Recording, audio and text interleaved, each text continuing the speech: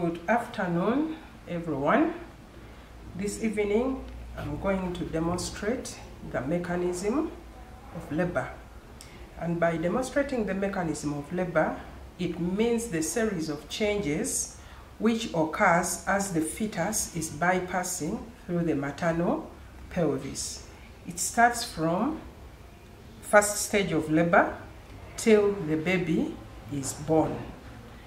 And we are going to see how the baby passes through the maternal pelvis. And we are having the principles that govern the mechanism of labor. First of all, I have a maternal pelvis, which we have already assessed, and it is adequate for vaginal birth. It has all the parameters for an adequate gynecologic pelvis. And we have a fetus which is going to be our passenger to pass through the maternal pelvis.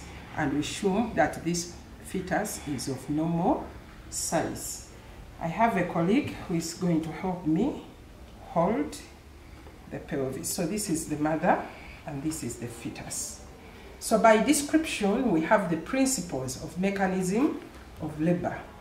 The first principle is descent takes place throughout. What does it mean? That if labor begins, this fetus will descend till it will go out. There is no time when it will recede. Then, principle number 2 is whatever part leads will meet the resistance of the pelvic floor and it will rotate through an eighth of a circle. Assume this is the leading part. As it comes, somewhere it will meet the resistance of the pelvic floor muscles and it will rotate an eighth of a circle.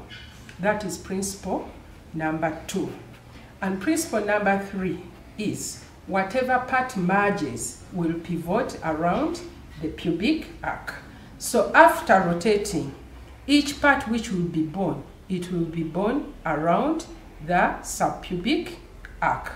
There is no part which will be born posteriorly or laterally. All the parts must pivot around the pubic arc. So those are the 3 principles which govern the mechanism of labor. Now we are going to have a description. In order for normal birth to occur, the lie of the baby should be longitudinal. What does it mean? That the fetal back should be longitudinal with the maternal spine.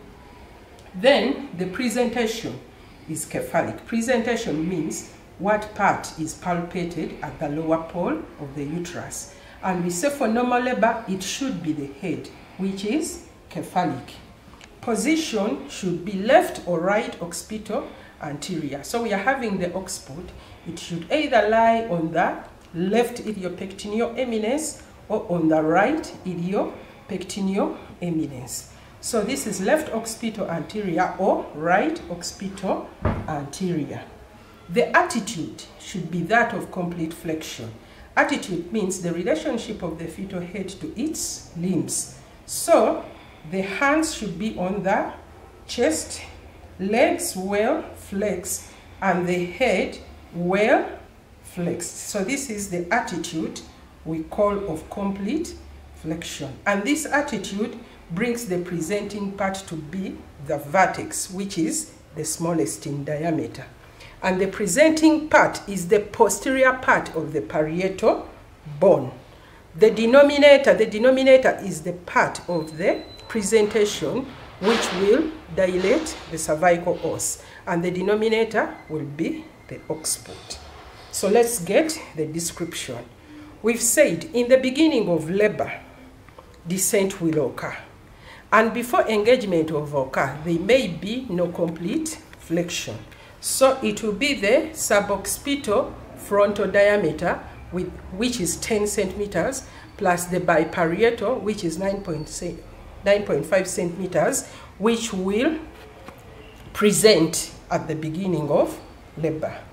So due to increased uterine contractions and retraction, more flexion will occur. And as flexion occur, we shall get the smallest diameters. That is the suboccipitobregmatic, which is 9.5, and the biparietal, which is 9.5, which will engage. And engagement means most of the presenting part must have bypassed the pelvic brim. So due to more uterine contractions and retraction, more descent will occur.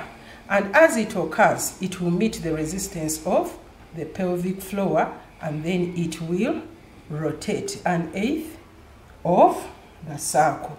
So after rotating, crowning will occur. That means the occiput will bypass the vaginal orifice and it will not recede on contractions, meaning that in absence of a contraction, it will not go back, it will stay there. That is what we call crowning. So after crowning, more descent will occur, and then extension of the head will occur. And after extension of the head, restitution will occur. Restitution means there is the return of the head from the twist it made during internal rotation. So as it restitutes, the shoulders will also engage at the pelvic brim. So as they engage, they will descend, and they will also meet the resistance of the pelvic floor muscles, of which they will rotate 1/8 of a circle. And after rotation, there will be internal rotation of the body, whereas there will be external rotation of the head. It means the shoulders are now in an anteroposterior diameter to also pivot below the pubic arc. So after that, the head will be borne by lateral flexion onto the mother's abdomen. So that completes the mechanism of labor.